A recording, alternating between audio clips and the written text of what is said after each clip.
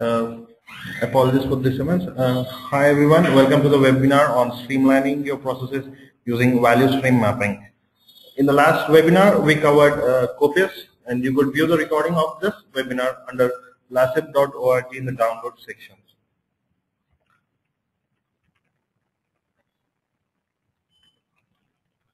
Quick ground rules before we start the webinar. Hi, this is Ujwal Tripurari. I'm the Global Evangelist with LASSIB Society. The total duration of the webinar would be 45 minutes and the presentation would be for 30 minutes. 15 minutes would be allotted for the Q&A.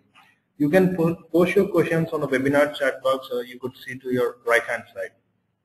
The video of this webinar will be available for others to view again at lassib.org in the download section. The links would be given to you. The presentation is again downloadable, is available only for our professional and corporate members. In case if you face any problems or for any queries, please contact Mr. Varun Khare. The email ID is contact@lassib.org and his mobile number is mentioned below. Okay, so let's start the webinar. Value stream mapping. What is value stream mapping? Value stream mapping, as per the definition, is a method of creating a single page picture of all the steps that occur in a process or service from the time a customer places an order to the time it is delivered to them.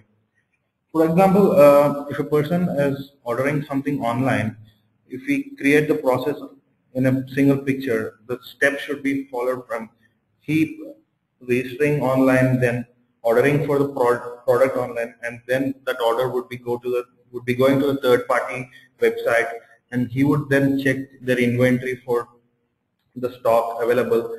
If it's not available, then again he'll place an order with the vendor. Then the vendor would ship the product. Then the product would be in transit for a few days, and then it would be delivered to the customer. So this is the entire process flow of the customer placing an order and receiving it at his home. So all this process with the entire flow, like the lead times, the delay, the transit time, everything should be mapped in a single picture with different flows. That would give the value stream mapping of the entire process. The goal of a value stream mapping map is to depict the material and information flow across and throughout all the value adding processes required to produce or ship the product to the customer. A value stream map documents all the process used to produce and ship the product, both which are value adding and non-value adding, such as waste like delay or lead time or transit time, where the customer has to wait for the product to be delivered to him. Why do we need a value stream map? Value stream map helps you to identify what are the waste or the non-value adding processes that are in your flow, and it helps you identify them very easily. Once we create a current state of a value stream map, it becomes the baseline for improvement and for the creation of a future state value stream mapping. But there could also be a question, when do you need to use a value stream map? If you think your customers are being waited for a long time or a delay occurring in your process, or you think your process could be made much more faster or efficient, I think the best tool from the lean tools would be to use value stream mapping. If you look at the process flow diagrams in the slide, the top diagram depicts a continuous flow, which is an ideal scenario where there are no interruptions or discrepancies in between, and the customer is satisfied. And in the second diagram, if you could see, there's many interruptions being happen between the vendor and the customer. These could be delays or lead times or any process which have gone wrong, which will make the customer wait for many times, and these are all non-value adding services to the customer. So before we get into how do we create a value stream map, let us discuss about what are value adding services and non-value adding services.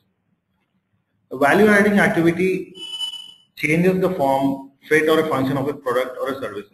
Or in other words, you could say these are the things which the customer is finally willing to pay. And activities that do not add value to the process are called non-value adding activities. These are again something which the customer would not be willing to pay.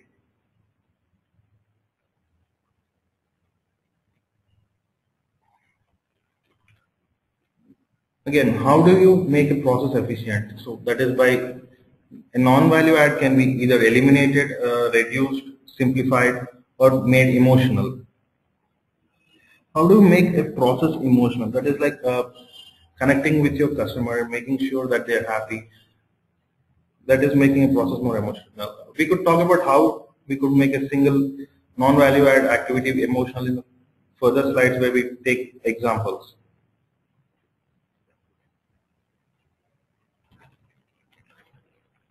So again, if you're talking about value add and non-value added activities, industry research says that typically a value stream ratio of value added to non-value added activities is 97% to 3%.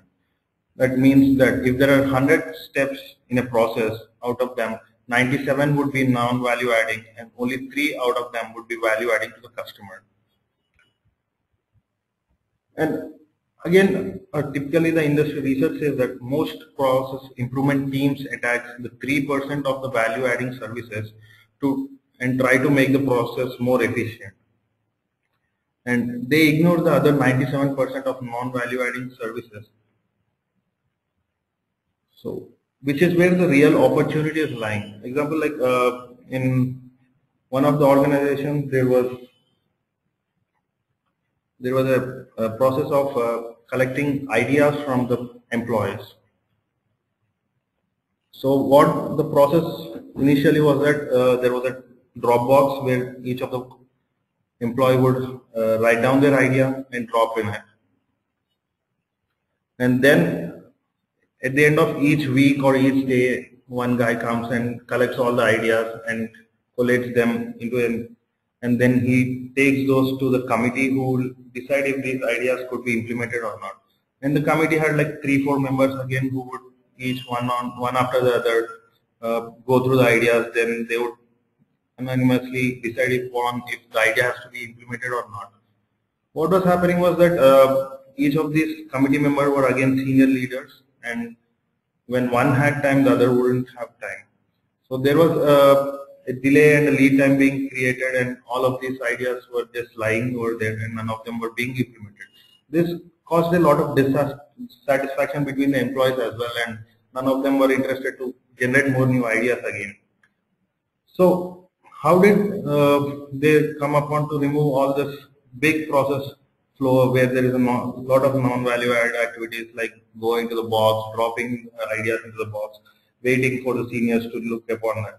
All this had been, all the flow had been interchanged by an online intervention. All they did was have an online process of submitting the ideas. The user had to go to the portal, submit their ideas, and just click on submit, and this would directly send these ideas to the mailboxes of the senior leaders. So they again just saw the ideas. If they felt it was good, they used to tick mark it, and once everyone had reviewed it, it would just directly go into approval. And the process which you should for a single idea to take at least 2 to 3 weeks would now only, or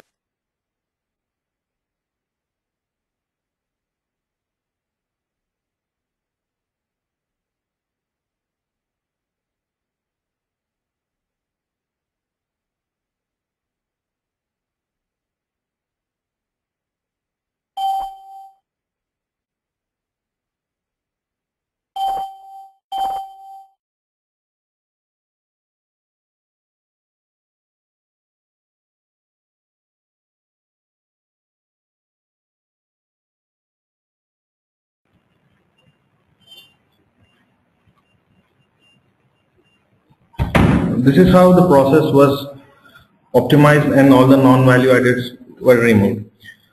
Typically, non-value adds are waste which are like defects, overproduction, waiting, non-utilizing of employees, transportation, inventory, motion, excess of processing. So, for us to remember all this, we have just have a terminology which is like downtime, where each of these stands for defects and so on and so forth. Moving forward, let us now look at how do we define the value stream map. A value stream map again works as a blueprint for a lean implementation.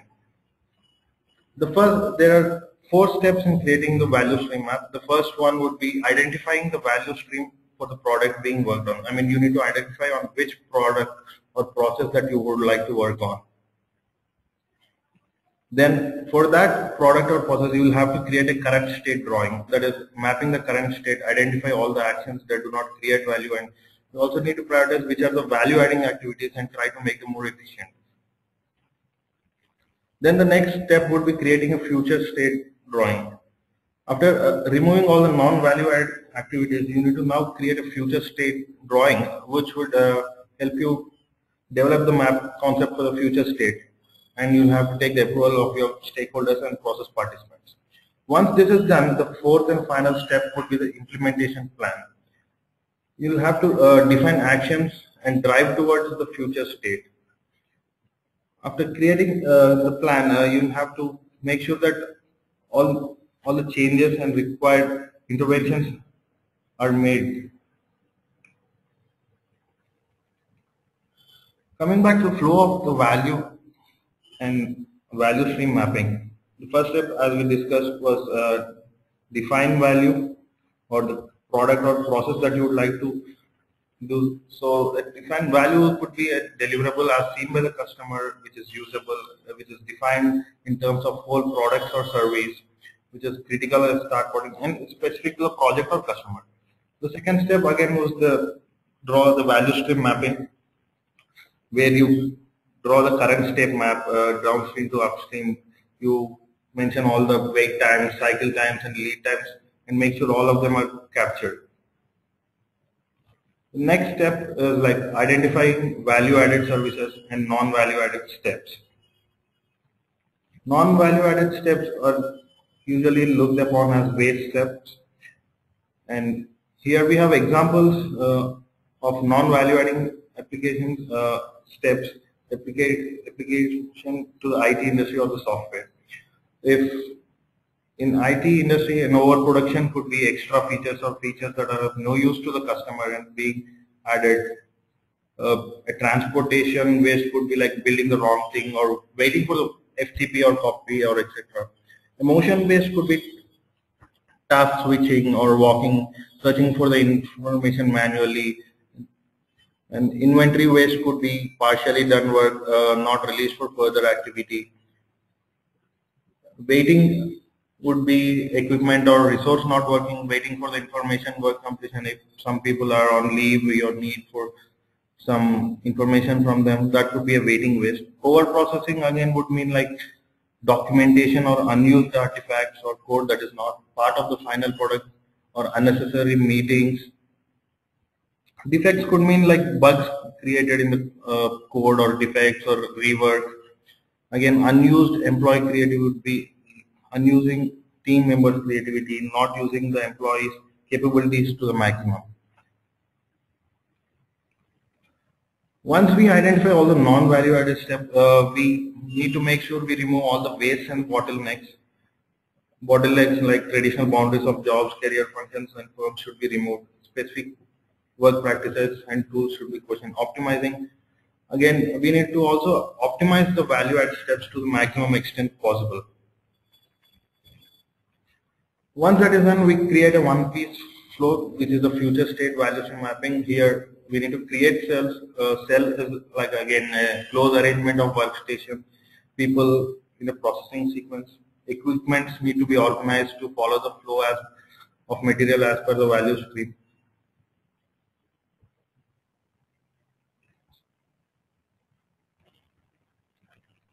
Process mapping or value stream mapping. Here we could see a 24 icon set for lean manufacturing, which are typically used and which are not mandated anywhere. So if you look at the first icon, it depicts a customer or supplier. The second is a dedicated process box. In the top box, you would define what processes, and in the bottom you would write if there are any lead times or delay times or wastage, any covered. Similarly, the crooked arrow shows that it is an electronic information flow. It could be email or fax or anything. Its straight arrow is a manual information flow where people are moving from one place to another for exchanging it. The truck symbol shows movement of a product or process or a service from one area to another. Similarly, we have some more icons like buffer, safety, inventory, operator, a U-shaped cell. But all these icons are not mandated by anyone. This could be used for creating a value stream mapping. But for our simplicity, in the examples that we are going to use normal boxes for depicting a value stream mapping. So now let us look at the value stream mapping examples that we have. The first example is a value stream mapping of a petrol station or a gas station example. Typically, this is a process that is followed in India. So let us look at the process. So first, the customer enters the petrol station. Then he would find the pump with the smallest queue. Then he would wait in the queue, and then the customer makes the payment for the fuel. Then the customer would stop his vehicle. Then again, the helper or attendant would come and fill the tank. Then after filling the tank, the customer would start the vehicle. Then he would carefully move, avoiding other standing traffic, and finally exit. When we look at the entire flow, there is only one value adding step for the customer, that is filling his tank. The other steps all are non-value adding for the customer.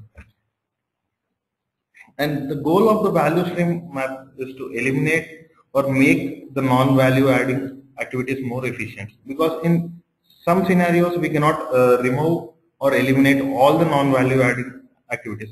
Then we need to make sure we make them more efficient, more personal, and more emotional. For example, in the second step, where the customer needs to find the pump with the smallest queue, we could hire some attendants who will direct the customers to the smallest queue which is available right now. For customers for waiting in a queue, we could decrease the lead time or delay time by having more number of petrol pumps in the single station. For customer making payment, there could be some prepaid cards, some online payment that he does even before entering the petrol bunk. So these are some of the things that we could do to make the non-value add activities more efficient and emotional. But that does not say that the entire flow the number of steps in the flow would decrease. For that, we'll have to use more innovative ideas. Probably we'll have a McDonald's or a Subway in a petrol bunk, and the customer would go and have their meal while the valet or the attendant would go and fill up their petrol. Or there could be some kind of online petrol filling process where the customer would pay and define the amount of petrol or diesel he would require, and define the time where the attendant would come to his place and fill up his tank, instead of he coming to the station, then waiting for the queue and making the payment and then exiting. These are some kind of innovative things that the customer could do in order to, sorry, not the customer, we could do in order to decrease the number of steps for the customer. So here we have one more example of a customer entering a supermarket and purchasing this product. So let us look at the flow of this process. First, the customer would enter the supermarket, then he would find a parking space, park his vehicle, and again he would enter the supermarket, pick up a shopping cart. Then the customer would move through the supermarket searching for the products that are required. He would then pick up all his things required and move towards the billing counter. Then again he would stand in the queue, and he again have to wait while turn comes up and the cashier is billing his product. Then the customer pays the cashier. He picks up his bags and moves towards his vehicle, and the customer exits the supermarket. Out of all the steps, probably there is not even one value adding step for the customer until and until he goes back to his home and uses the products that he buys. So how could we eliminate the non-value added activities or make them more efficient? We could have a valet service where the customer's car would be parked by the valet. There could be attendants who could guide the customer to the product he would require instead of him browsing through the entire area. Then there could be more number of cashier counters so that the queue would be reduced and customer paying the cash would be timely, it would be decreased. So these are some of the steps where the process of removing or making the non-value adding services could be made more efficient. So what we could say that without change there could be no improvement. As Mr. Albert Einstein said, the definition of insanity is doing the same thing over and over and expecting different results. So if you're trying to do the same process mapping again and again without making any significant changes, then there would be no improvement in the process flow. So people would be waiting in the queues for the same time and there would be delays and lead times which would still exist. So you need to make significant changes so that there is great improvement in the process flow. Now let us look at an example where there has been innovation and there's been a significant change in how a customer would shop at a supermarket. So in Korea, there is a new idea called, something has come up called as the virtual supermarkets. So where pictures depicting a life-size supermarket have been put up in the subways or in the bus stops where people usually wait for like 15 to 20 minutes waiting for the bus while they go to work. So these have life-size images of all the products which would be available in the supermarket, and the users while waiting for the train or the bus could use their smartphone to read the barcodes on the products, and immediately using a credit card payment online, their products would be shipped to their home by the end of the day before they reach their home. So nowadays everyone has a smartphone, and this has made a drastic change, and this has even helped the supermarkets cut down their inventory costs, their setup costs, and this has also led them to be from the 5th position to the 2nd position in the Korean supermarkets. So these are the kind of innovations we require so that there is a drastic improvement in the process flow. Let me iterate that value stream mapping helps you find what are the non-value added activities and what are the value added activities. It shows you what are the ways that needs to be removed or should be made more efficient. But it does not tell you how to do it. It is up to you. All the lean tools do the same thing. They help you identify what are the changes to be done, but it is up to you to think what is to be done to make the process more efficient and perform well.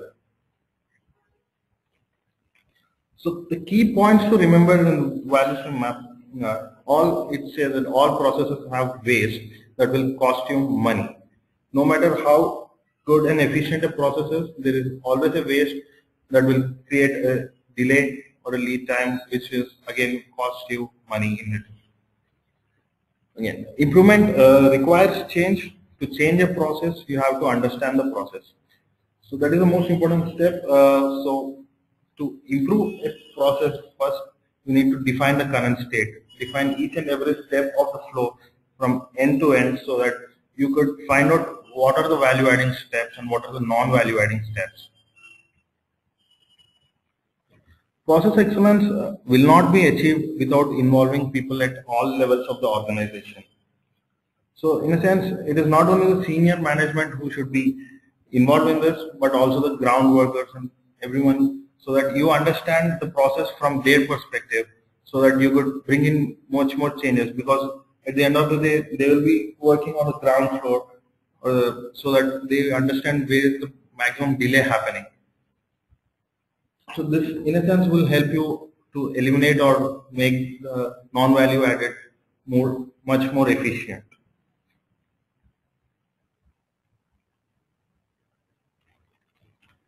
So thank you everybody. So the next webinar would be concepts of sampling by Mr. Nishan Khare, who is a lead consultant from Capgemini UK. He'll be taking up this webinar. It's on the 6th September, same time, 7:30 p.m. Indian Standard Time. To register for the webinar, you could log into the website www.lassib.org, or you could contact Mr. Varun Khare at contact@lassib.org.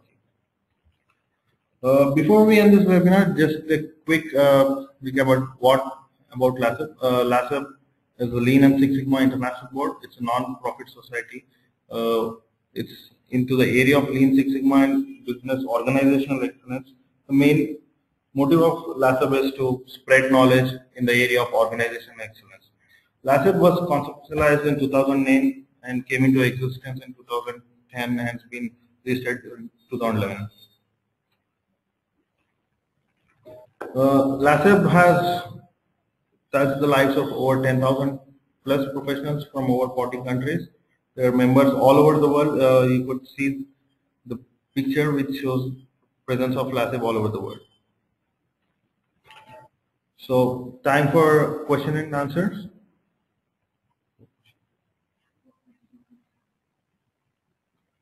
Okay.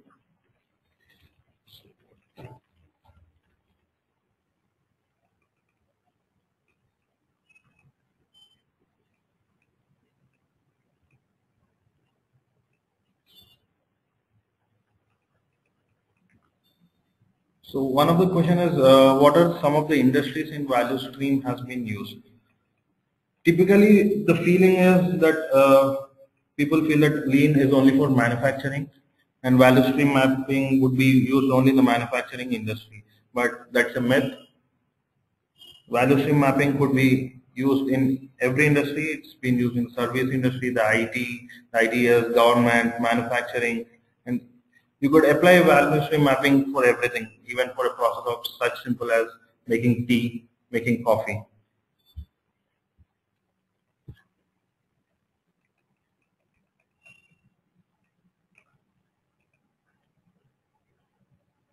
Okay, we have one more question. Would inspection and testing on a production line be considered non-value adding? Typically, a quality check or an inspection and testing on the production line would probably take a delayed time and delay the product delivery to the customer by at least 2 days or 3 days, depending again on the product. For the customer, in his perspective, this is again a non-value adding service, because this is only creating a delay to his product. He expects a good quality product and on time, and how much ever time we could reduce would help him. And hence, in lean terminology, it is a non-value adding service. So again, we have one more question which says, how much time does it take to implement value stream mapping for one process? So creating a value stream mapping, first you have to understand what is your current state and map the entire process. You will have to brainstorm and understand the process in and out from everyone's perspective.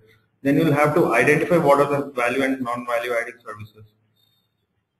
Then think about how you could eliminate the non-value added services or make them more efficient or more emotional as possible. So again, it could take any time between 1 to 3 months depending on the process. If the process is much and more complex, then it would take at least 6 months to complete it.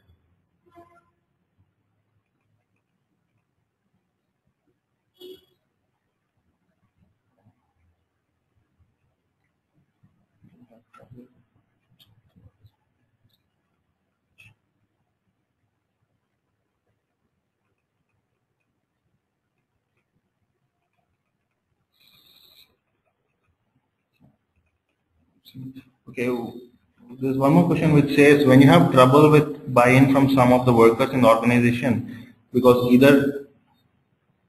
either don't want to change or state it takes too long to follow a process, any idea? So typically, whenever we try to change a process or make it more efficient, or probably cut down some of the people, or start using some computers instead of manual work, there is always a problem with buying from the workers. That is where change management comes into place, and we'll have to make sure change is managed properly, and that depends on the managers and senior leaders how they would manage the change.